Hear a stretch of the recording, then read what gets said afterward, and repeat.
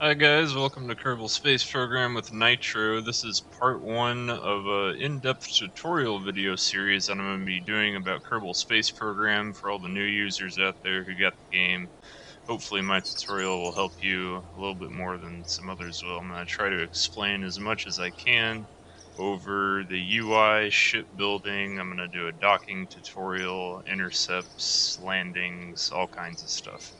So in this tutorial, I'm just going to go over all the different parts and bases and stuff, and then the system controls for when you're inside the vehicle hangars, and just everything you can do on planet Kerban at the Space Center.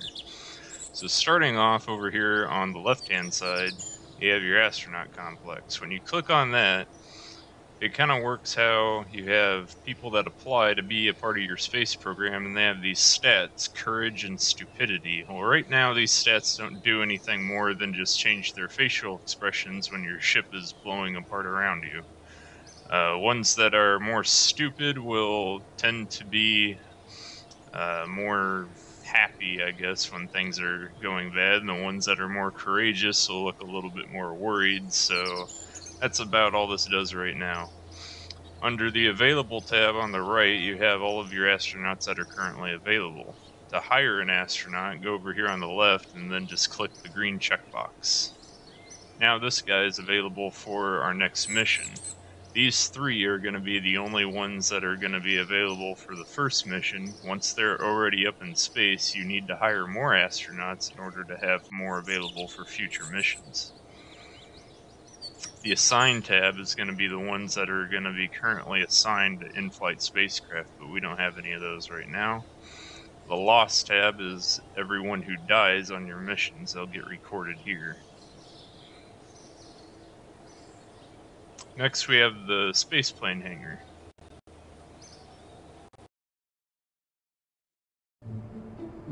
So in the spaceplane hangar, you can build space planes, but not only that, you can also build rockets if you so choose, and launch them out on the launch pad. To start, you just have to click over here on the pods menu to select your starting pod, and then click on something else to attach it to build your plane out. There's a bunch of different tabs up here on the top that you can select from. Each tab has roughly 2 pages. Click on the little arrows on the bottom to change the next page. Now the spaceplane hangar works differently with symmetry than the vehicle assembly building. In the spaceplane hangar, when you want to do an object with symmetry, it'll only work for dual symmetry. So right here I have single symmetry, and you can see it's not duplicating it on any side. When I click on the symmetry node down here to change it to double symmetry, it puts 2 on either side. This is the maximum amount of symmetry for the spaceplane hangar. This is so you can build wings on spaceplanes evenly. In the vehicle assembly building, it's a little harder to build planes because it tends to flip the object that's being duplicated upside down. The second tab down here is your angle snap. This adjusts how the different parts will interact with your object. Right now it moves around very freely, and then when I turn angle snap on, it snaps. I usually use angle snap for the placement of everything, just so I can make sure I have perfect symmetry on all of my objects. The spaceplane hangar is also where you're primarily going to be using these bottom 3 tabs. These turn on your center of mass, center of lift, and center of thrust. So just to show you what these tabs do, I'm going to go ahead and put a rocket and some wings on this craft. So now when I click this tab, under center of mass, you can see where the center of mass of your object is. Under center of lift, you can see where your center of lift is, and you can only see that once you have wings on an object. Otherwise it has no lift. Click center of thrust, and that shows you the center of thrust for your entire object. You always want your center of mass to be perfectly in the center. You don't want your center of mass to be off center, otherwise your craft won't handle very well. you always want center of lift to be either right on your center of mass or just barely slightly in front of your center of mass if you're building space planes, otherwise your plane won't handle very well. And you always want your center of thrust to be behind your center of mass when you're building planes. But I'll go over that in a separate tutorial about spaceplane building. Up here on the top, you have your parts, action groups, and crew tab. I haven't really used the crew tab once, but you can select your different crew that you want to be assigned to this craft. If you build a craft with multiple pods on it, like this one has, you can select another crew member to become a part of that secondary pod. Otherwise, when it launches, you'll start with the default one crew member. You can remove and add as many crew members as you have available seats on your craft. Or you can click down here the fill, clear, and reset buttons to go back. You can also hire more astronauts directly from the astronaut complex with this tab. Action groups is used to assign specific actions to different parts of your craft. I find this most useful when doing it for engine shutdown and engine action stages. All of these stage, gear, light, RCS are already assigned hotkeys on your keyboard. To assign custom hotkeys, I usually use the custom tab. If you really want to, you can assign stuff under the abort and brakes if there's nothing already there. Custom 1 through 10 is going to be numbers 1 through 0 on the top of your keyboard. Hit it and it'll activate the action. So for custom 1, click on the part that you want the action group to be assigned to. I usually use this for engines, so I want this to be an engine shutdown. Custom 2 will be activate engine.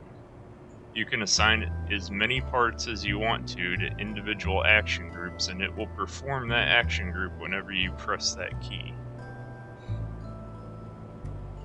Hit reset to reset any actions that you did. Back in the parts tab is your just basic vehicle assembly parts. Alright, let's go to the vehicle complex.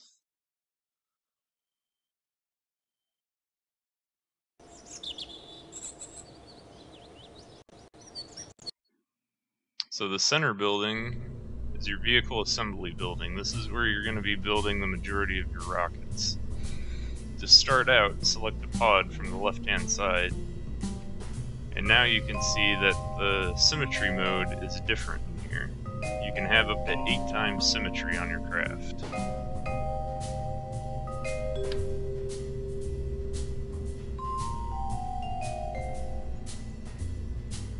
In here, all the tabs work pretty much the same as what I already explained in the spaceplane hangar.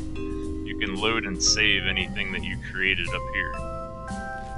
All the controls for moving around are all the same on your mouse. Use right click to rotate around the screen. Use your middle mouse button to zoom in and out, and then your scroll wheel to move up and down. Whenever you click on the pod that you started with, it's going to move the entire craft. If you ever want to put something at an angle, like say this plate here, it's going to start out perfectly horizontal like this. To change the angle of it, use WASD on your keyboard. Use E and Q to rotate it, but you can't really see it that well with this. There you go.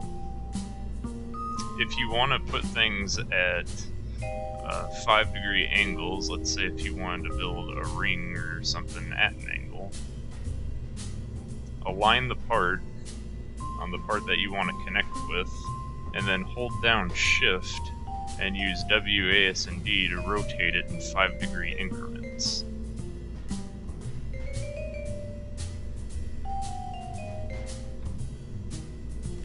Holding Shift will use 5-degree increment rotation for any part that you have.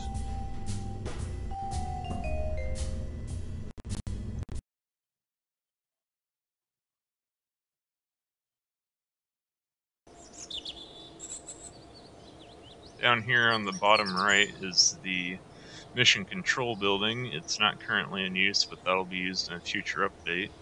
Up here is a launch pad where you launch all of your spacecraft.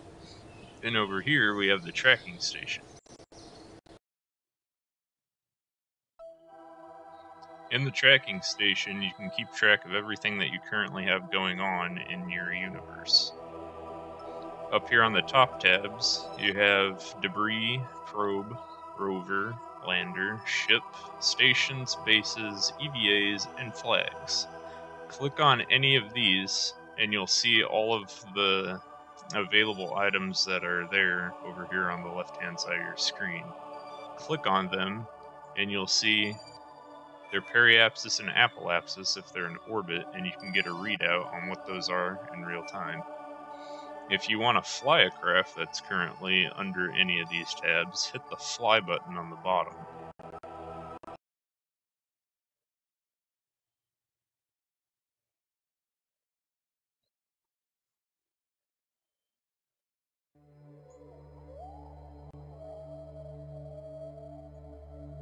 This is a satellite I put in orbit around Kerban. Up here on the top left, you have your time warp. Select individual arrows up here in order to warp through time at the specified amount. Be careful when using this. On the bottom center, you have your nav ball. This controls the rotation of your craft. Use W, A, S, and D, Q, and E to rotate the vehicle. Use T and R to activate RCS and ACS control systems. You have your degrees of rotation on the nav ball displayed down here. As I move, you can see it change. On the top, you have your speed.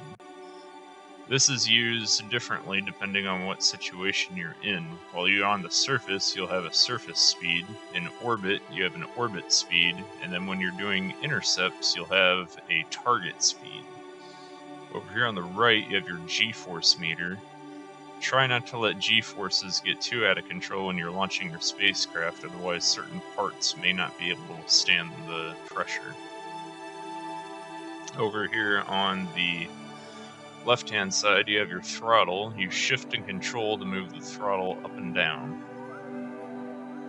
Over here on the far left, you have your staging that's available. You use a space bar to activate individual stages. Down here you have your pitch, roll, and yaw, but you don't really need to keep track of those as you can see everything that's happening to your craft on the nav ball. Over here you have your staging, docking, and orbital map. You can use this to select individual control systems. Select docking when you're moving in for docking moves, and use your orbital map if you want to. Otherwise you can hit M on your keyboard and it does the same thing. Lights, turn on the lights of your craft. Gears will cycle through different gears, and brakes is primarily used for space planes. The abort tab doesn't do anything unless you have an action assigned to it. Up here you also have your atmospheric reading. This tells you how much atmosphere you're currently in. We're well out of the atmosphere here at 125,000 meters because the atmosphere of Kerban ends at 70,000 meters. The resources tab over here shows the amount of resources you have available on your craft. Since this is just a little probe, all I have is electric charge and xenon gas. When you're in your orbital map view, over here on the right, you'll see information about the craft that you have and the crew currently in it. Since this is a satellite, it doesn't have any crew.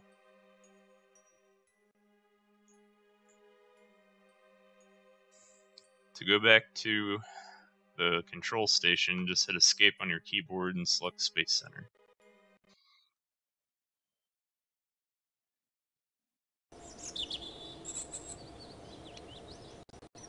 Back in the tracking station, whenever you launch a craft and you still have debris left on the ground or in orbit or on another planet even, you can select debris and then you'll have an option to either recover the debris or terminate the debris down here on the bottom left.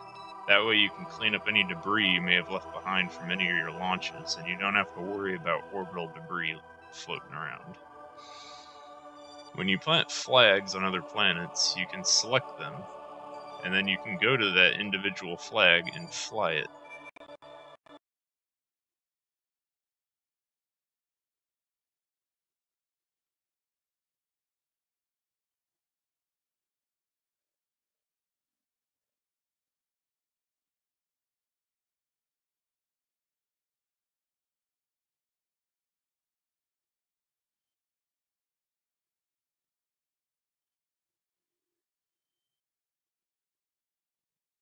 So here's a flag I put on the moon. This is in Jupiter Crater. You can see your flags at any time from the Space Center, but you can't really do much more with them than this.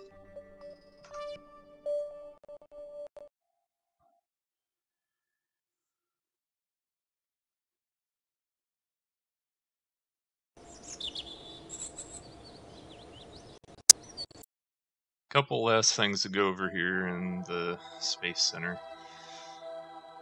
You can terminate anything that you currently have out in orbit or on the ground by hitting the red X down here to terminate. This deletes the craft and kills all crew in it if the craft is manned.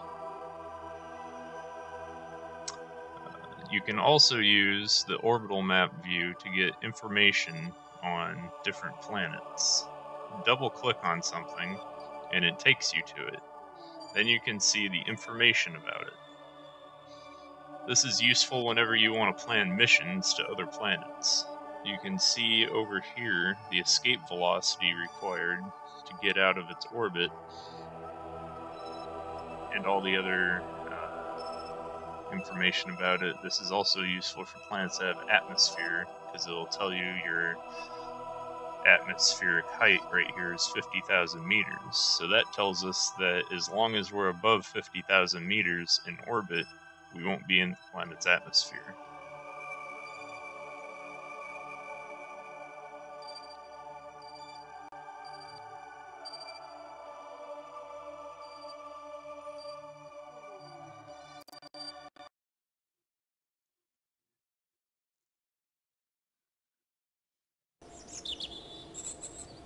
Well, that's it for the UI tutorial. The next tutorial is going to go over shipbuilding, what to look for in your rockets, and hopefully I can help you guys solve some problems that you might be having if you can't get a rocket off the ground or if you're having issues getting into orbit. See you guys next time.